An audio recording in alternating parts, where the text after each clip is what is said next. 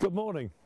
We're 2 days short of Valentine's Day and Storm Ciara's blown herself out. So there's a bit of peace and quiet finally in my home village, which is called, now get this, Lover, L-O-V-E-R. Technically pronounced Lover, but at this time of the year, when Valentine is absolutely swinging, we call it Lover. And you'll see that I've got a few hearts and jolly things hung up on my gatepost here. So is everybody else. The whole village is full of love. And you probably wonder why I'm talking about this when I'm supposed to be talking about sailing. But there's more in life, you know. There's more in life than just sailing the seas. This is real thing as it's happening.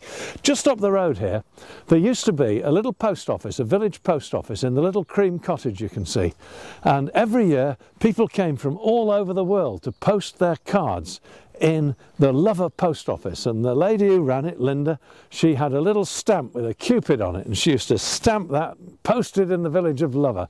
And well, people even came from Japan. You couldn't believe it. The whole street here was full of cars. There's cars coming past now. It's people wanting to post their Valentine cards here, but the post office is shut, and for years nothing happened at all. But not anymore. It's all changed now, and I'm going to show you what the villagers have done.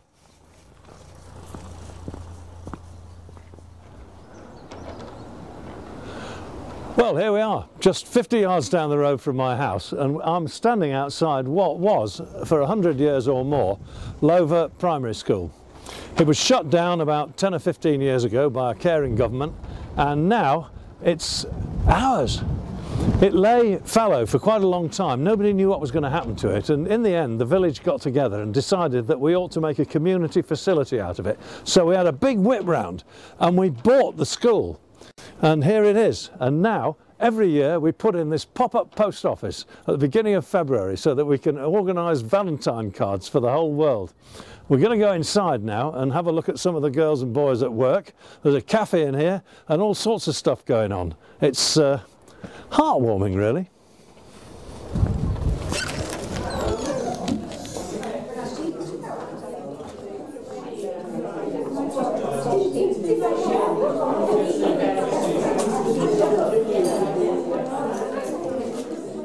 The Lover Cupids doing their stuff. Nobody licks a stamp like these girls, I can tell you. And they're going to give you a big smile now. Come on, ladies, give us a wave. Well done. So cards are going out from here to absolutely everywhere.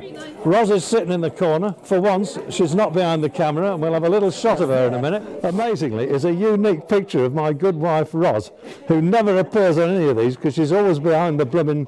She's always the wrong side of the camera, but she's the right side of it today. So that is that. That's the work. Do my best. Look at that.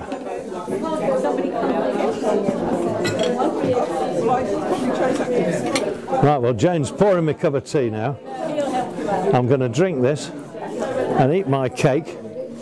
And then when I've done that, I'm going back to work. But I just wanted to do this because I wanted to bring you a bit of sunshine in the depth of dark winter from the south of England. Wherever you are, there's nothing like it.